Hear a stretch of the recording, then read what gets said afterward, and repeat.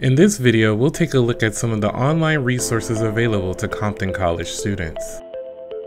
Students have access to Microsoft Office 365, OneDrive, and the Adobe Creative Cloud.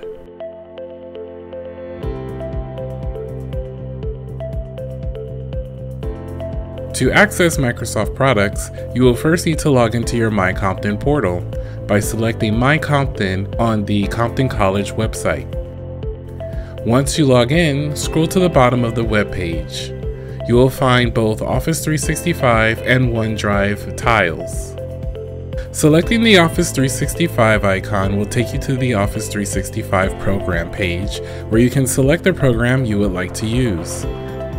On the left-hand side of your window, you will find a list of programs you have access to. Selecting each icon will give you an option on the center of the screen to open a new document in that program. This will allow you to work inside of each program through your internet browser.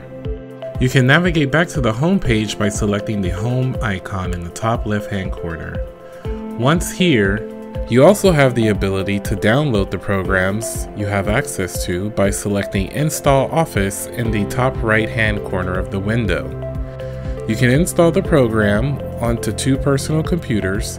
To do so, you will need to use your My Compton email and password to activate the software after downloading. OneDrive is a great tool for storing files, videos, pictures, essentially anything that you need to save can go here. Two great features that OneDrive has are its ability to share what you save with others and the ability to create group documents. When you have a file uploaded, hover your mouse over it. You should see a small arrow appear across from the name of the document. Select it and you will be presented with sharing options. On the Send Link window, select the box labeled Anyone with the link can edit.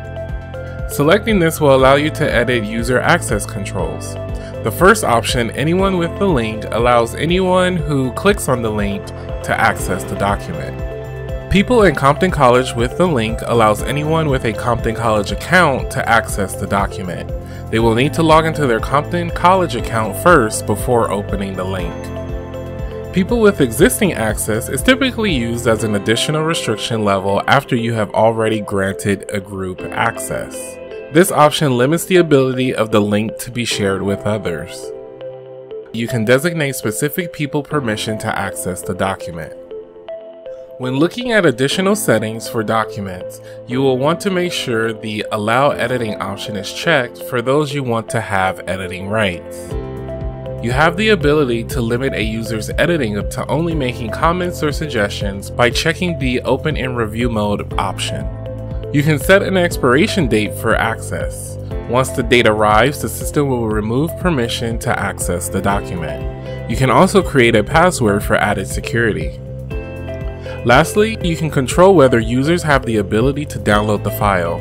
This is a great way to control what others can do while they have access to a document you have shared. This option only works if you remove a user's editing ability. It should be noted that you cannot allow someone to edit a document and block their ability to download it. After you have made all your selections, select Apply, and you'll be taken back to the Send Link screen.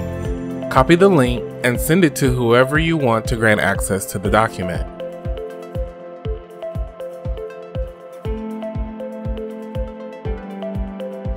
Students also have access to the Adobe Creative Suite, available at a discounted price. Visit the web address on the screen to visit the College Buys student store. You will need your Compton College email address in order to get the discounted rate. This video was an overview of some of the tools available to Compton College students. If you have technical issues, please contact the help desk.